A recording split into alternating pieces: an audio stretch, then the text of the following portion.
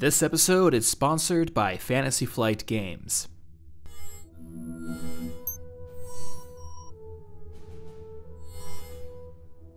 There is no corner of the universe where humans cannot be found. Since the development of the revolutionary mass drive, humanity has been relentless in its exploration, colonization, and at times, conquest of space. In the modern era, they are recognized as the most numerous and diverse species in the galaxy. In even the most distant star system or free port, they can be found working as traders, cartographers, explorers, mercenaries, scholars, smugglers, and countless other trades. While there is no particular field in which they exhibit a natural inclination or talent, there also seems to be no limit on what the best or brightest amongst their number might achieve. The diverse skills and vast variation of intellect displayed among their race is believed by many to be the determining factor behind their success, enabling them to overcome calamities in which a more particular species might have perished.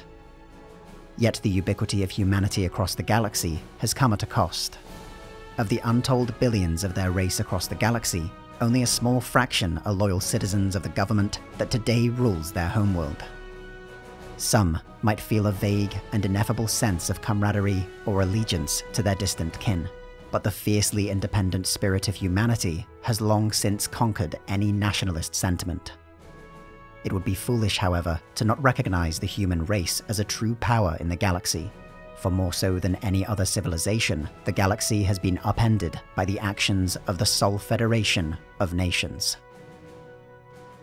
How the solar system came to be united under the Federation remains a hotly debated and nebulous topic. Reports of great conquests and astonishing discoveries, together with triumphs of commerce, engineering, and scientific progress, intertwine with sagas of bloody conflicts, disease, famine, and death. Much remains left to be rediscovered. Even their homeworld of Jord once went by another name. A planet of immense continents and oceans, the diversity of the human race is reflected across Jord itself.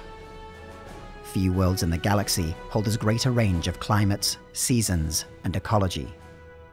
Its uniqueness is widely attributed to its single enormous moon, which imparts upon Jord dramatic tidal forces within its oceans and often unpredictable weather. Yet regardless of climate, great cities of mankind have spread across every region, each a marvel of trade, industry, high culture, and knowledge. The skies above are crisscrossed with a dizzying array of starships, making their way to immense orbital facilities, colonies in the solar system, or beyond. It is from New Moscow, a modern metropolis with an ancient history, that the Sol Federation of Nations is governed. Executive power is centralized under the office of a biannually elected High Minister. While the High Minister has unparalleled control over the nation's economic, scientific, and military potential, holding the power of the High Minister in check and at times competing with them for influence are three distinct governing houses: the House of Law, the House of the People, and the House of Industry. But neither humanity's industry, commerce, or diplomacy is solely responsible for its status as a great power across the galaxy.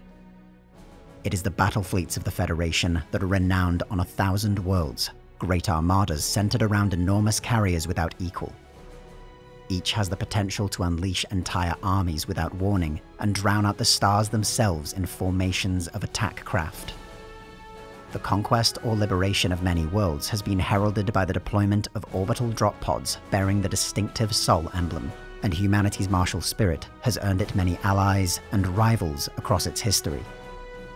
Today, its fleets are moored in the vast anchorages in orbit of Jord, or in fleet-based Churchill Primer over Mars, preparing for the next great campaign.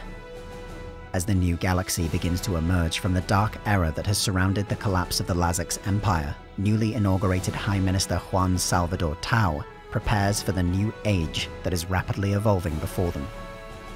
Power is shifting quickly across the galaxy, and it is in this environment that the Federation of Sol is uniquely suited to thrive. Humanity was the last species in the galaxy to gain a seat on the old Imperial Council, but the first to reject the rule of that fading empire. It was Federation ships that first fired upon the barony of Letnev upon their blockade of the Quan wormhole. and it was Federation armies that would usher in the period of carnage that ended the last of the Lazak's race. Now, the time has finally arrived to seat a new power on the throne of the galaxy, and the children of Jord are determined that they will once again be the force that shapes the next millennia of interstellar history. Thanks to Fantasy Flight Games for sponsoring this investigation into the Federation of Sol. In Twilight Imperium, you can lead the Federation or one of other 16 civilizations to galactic supremacy through diplomacy, commerce, or military might. Prophecy of Kings, out this Friday, November 27th, takes the game even further, with 7 additional civilizations and a ton of new star systems, leaders, armies, and more. For more information on Twilight Imperium or Prophecy of Kings, check out the link in the description.